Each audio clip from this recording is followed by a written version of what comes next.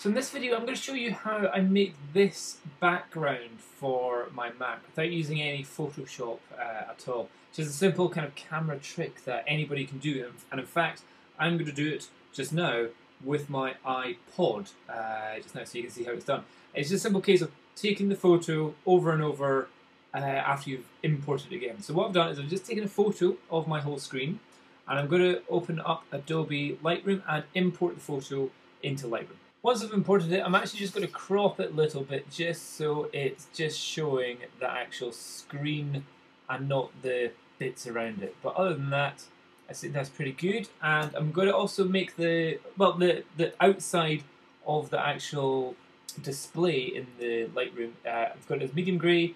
Can change that around, but I'm going to stay with medium grey. Yeah. So what I'm going to do is I'm going to now take a picture of this picture in the Adobe Lightroom Develop module. And what I want to do is I want to get a bit of the grey around the side as well. So I'm going to make sure I get all that in, and then we can crop it just after. In fact, I'll get all the crap below.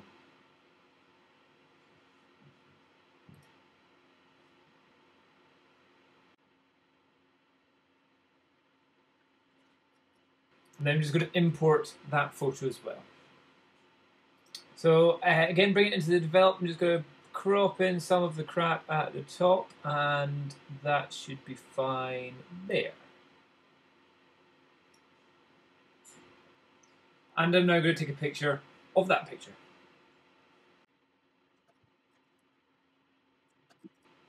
So you should be starting to see how it's slowly developing here. And what I'm going to do is I'm just going to do this again about 3, 4, 5 times. Let's just see, bring it up just so I can see where it says image at the bottom there, and just where it brings in the file, edit, develop and all that kind of stuff at the top. And I say that looks pretty good. So again, taking another photo of that now.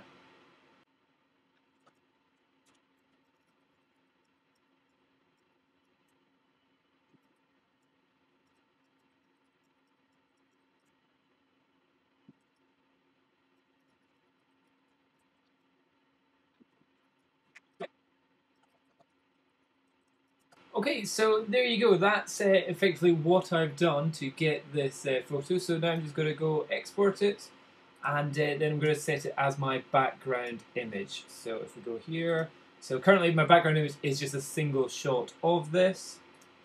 Go to exported images, right click, set as background.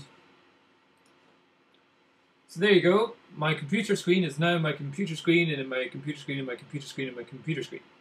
Again, what I would say is you can definitely do this a lot more accurately and a lot better if you're doing it with a proper camera and you're setting all exposures, maybe on a tripod, and you're setting all the focus and all that kind of stuff.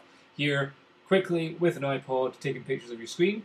But I thought you might find that interesting. Maybe give it a go yourself, and let's see your cool ones as well. Maybe doing a rotating one as well, equally as cool. Okay, hope that helps. Bye-bye.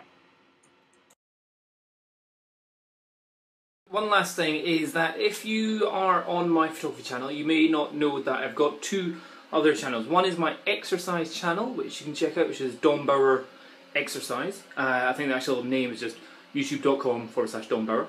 And I've also got another one on this channel, so I've got Dom's Talks.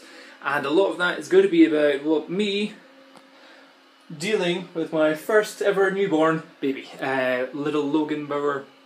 Born on the 4th of September, and so I'm learning to be a dad.